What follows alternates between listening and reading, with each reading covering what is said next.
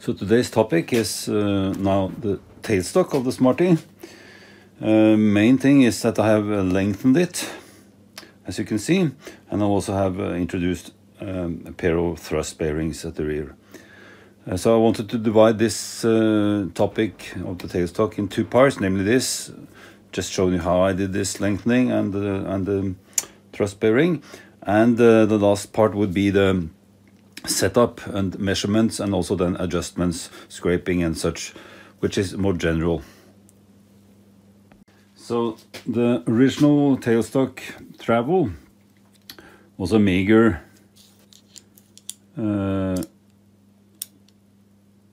centimeters, or at least the length of the screw, so minus, it was roughly only 1.5 inches, I think, if we do an inch conversion here, 1.5 inches. So of course that was far less than ideal. So I decided to modify the tailstock, and one of the things was to lengthen the barrel. To do this, of course, I needed the longest screw, MT3 taper, and I think the markings here represent some 50 or 60 millimeters, while the screw only was 40. So far too short travel. I've seen others do the same, but omitted to lengthen the barrel, and thereby losing, at least my mind, the support needed. In my case, I then lengthened this barrel, braced on the section, and in this way I increased the travel to more than 4 inches, approximately 11 centimeters actually. And at this point I wasn't sure exactly how I wanted to do this modification, and I've seen other systems where you have an externally mounted screw, either on the front, on top, or at the rear, and then with a hand wheel then aside of the center of the travel. That could also be a way to modify instead of having it central. And with such a design, the nut will now be fixed to the tailstock body, while the screw would then move back and forth with the barrel. And that the fully extended travel may be a little bit, well, not exactly ideal. And this is how I did this extension. A square block here, a little bit in excess diameter of what the barrel is, and then 4 long screws. That would be the ideal. Instead, I had to use a little bit shorter bolts, and then a sleeve with a collar, you could say, because of the fact that when you look here at the piece that I just made in aluminium now to mimic the thrust bearing seat, this conflicts with the outer diameter of this thrust bearing. So I had to rethink how I did this, and my solution was then, as I said, to just make the hole a little bit bigger, and then a shorter screw, which I located inside here, the bigger hole, but then towards a collar in each hole. And then I inserted another screw, a set screw actually, that was bored out, like so, the set screw, and then just bored out, but still able to then put it inside here. As you can see from the outside, the marks there, it's a little bit big. At least that's my, let's say, take on it. Although not ideal, it functioned. Then, of course, not this screw, but a little bit shorter, but this could then be used to hold the block that I eventually used for the thrust bearing. Because in this way, the head of the bolt doesn't conflict anymore with the outer diameter of the thrust bearing. And the original nut was just adapted and press fitted to the barrel. And then here you can see the thrust bearing, at least one side of it. And this arrangement would be duplicated on the other side.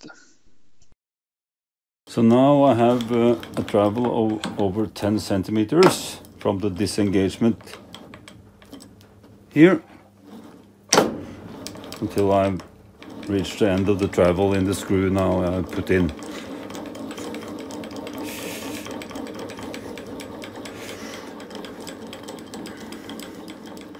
It's still supported here because what I've done is that I have just extended the barrel with the new piece here, like so, I think.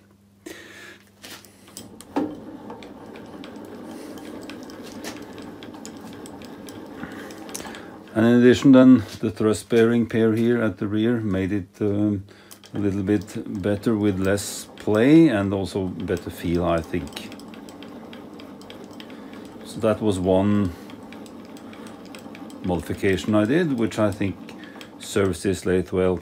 The other thing I made was to add a pair of wipers, way wipers, which of course goes in front here.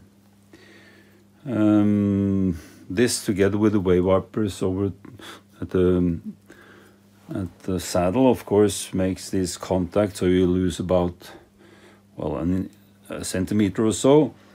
But still, that's a useful modification, I think, because now it slides without having the potential of that at least amount of grit being sucked in underneath.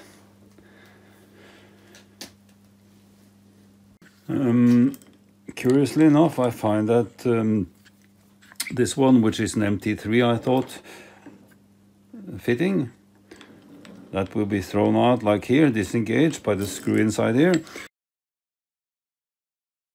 But if I use a center like this will not enter to the same depth. So I need to, I think, to introduce some kind of modifications to the centers here to be able to use them. Very simple modification, just adjusting the length here, of course, accordingly. So something like that, I guess, like so, and then tight and releases. Now you have this adjustable. And this was an easy piece to chuck up, of course, with the equal diameter section here. If you just have some tool that you don't, well, that doesn't lend itself so easily to that, you have to figure out something, of course, to fixate that in the chuck or whatever means. Other tools like this chamfering tool works okay.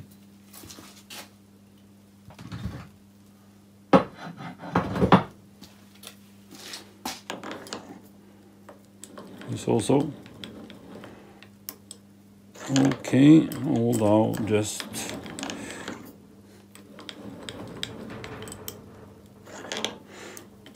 very close. You see the difference?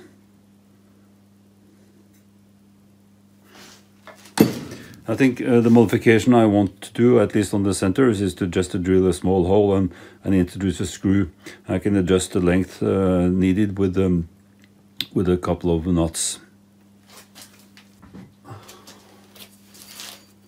So bell center here also.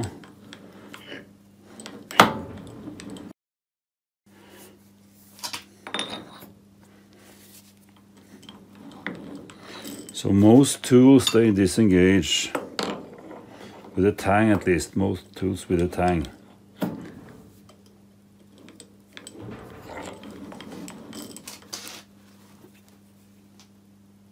Also have long reach, so to speak, with an extension like so. I mean, if you just had a normal extension like that, it'll be like so. So that's also a possibility. Of course, some of these will have the added complexity since they are without a tang to retrieve them. So how to retrieve that one when you have no tang there? Should be like this. So they are not meant to be really used in this configuration without adding, well, you could add a screw section like I've done on the others. Possible trick, just enter a ball from a ball bearing inside here. Just protrudes over so you can use the normal this way. Same tool. I have such a hammer type.